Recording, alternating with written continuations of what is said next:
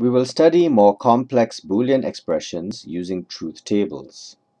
We will consider quad or quadrivariate expressions, that is, expressions containing 4 input variables. To convert these to truth tables, it is easiest if these expressions were written in sum of product or SOP form. Such expressions consist of an odd agglomeration of ANDed terms called product terms. We will label these product terms as T1, T2, etc. I will use conventional algebra to label these terms. A fourth order term consists of the product of all 4 inputs, inverted or non-inverted. Third order terms of 3 such inputs, etc. We will determine the truth table for the expression shown. To set up the truth table, we have the input columns, the output column, and a column for each of the product terms. We also have one empty column for future use.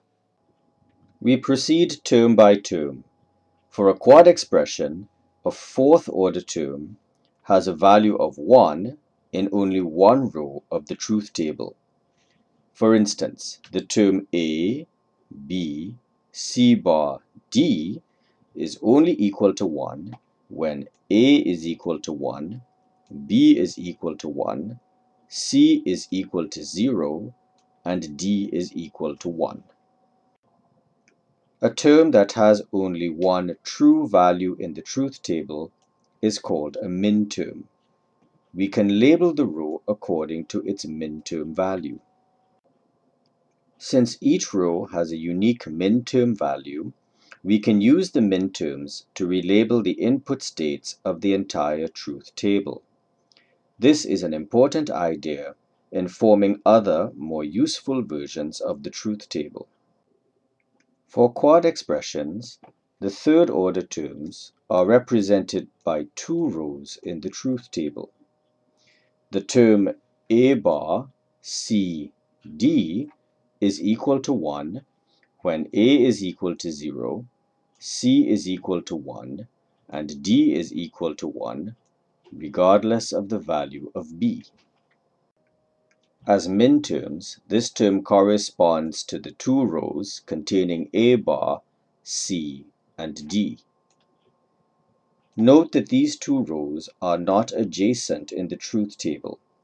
We will later overcome this shortcoming by rearranging the truth table. Second order terms are represented by 4 rows in the truth table.